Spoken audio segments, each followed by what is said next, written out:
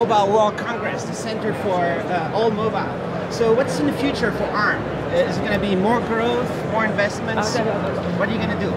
Yeah, we are going to enhance the security and also connectivity, and we are going to ship 1 trillion ARM chips. So there's going to be more R&D, more lots of more R&D, more things to happen. Yes. And a couple of years ago, before you were saying you wanted to stop at 60 years old. Why did you decide to continue as a CEO? Not at 60 years, age of 60s. That means 16 up to 69, right? But you decided to continue. It's too much fun.